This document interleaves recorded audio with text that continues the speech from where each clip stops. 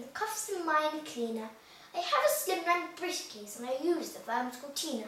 In every roadside hostelry from here to Burgess Hill.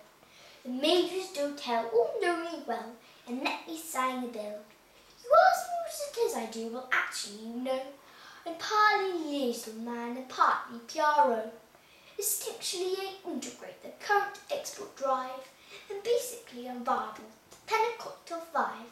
The vital of the record work that's talking transport wise are the scarlet Aston-Martin, and does she go, she flies. Pedestrians and dogs and cats, we mark them down to slaughter. I also own a speedboat which has never touched the water. She's built of fibre-glass, of course, I call her Mandy Jane.